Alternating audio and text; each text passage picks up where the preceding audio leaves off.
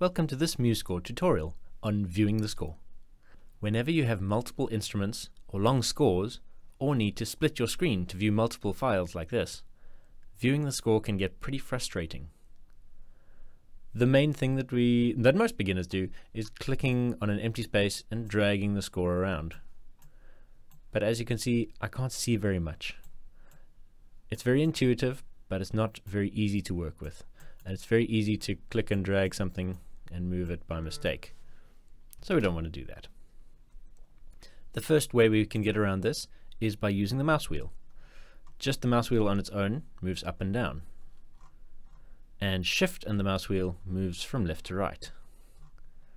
That's already a big help, but it can be really frustrating, especially using these pages and you're not sure how many systems will be on one stave depending on how many instruments you have, and it may change depending on the page, so you could be moving around a lot looking for your music, and we don't want to be doing that. We want to just have a streamlined way of working with this program. One thing that could help is to remove the inspector while you're not needing it. So if you're still, for instance, arranging or orchestrating or composing, it's unlikely that you'll need the inspector, which is really just for changing very tiny details about our score. So I can get rid of it by either clicking on the X or going to the View menu and Inspector. Now that helps a bit. We can see where the next page is and those type of things.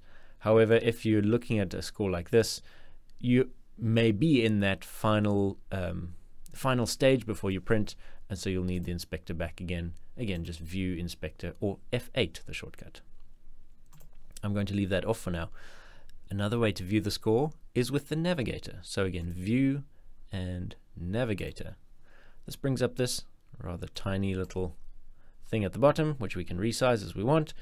And now it gives us a little thumbnail view of each page, and we can jump to wherever we want to be at any time, which can be useful equally when you're designing your score, particularly for printing.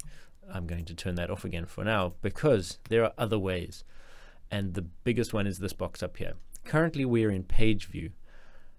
I'm going to go to a single page, and that means that everything is now on one page, one infinitely long page going down, which means I never have to use that Shift and scroll wheel, and so that can be useful for beginners as well.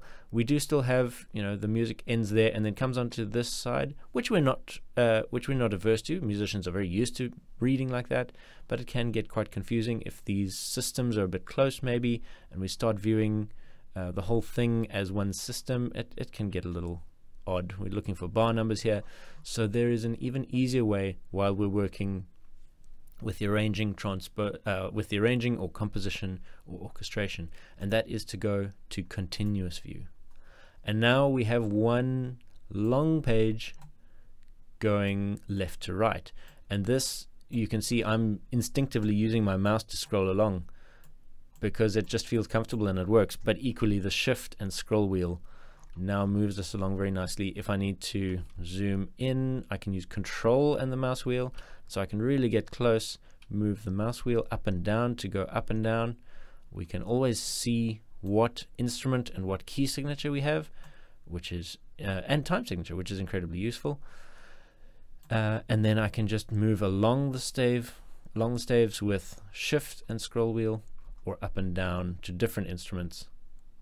And so this really makes things much easier and much quicker to work with.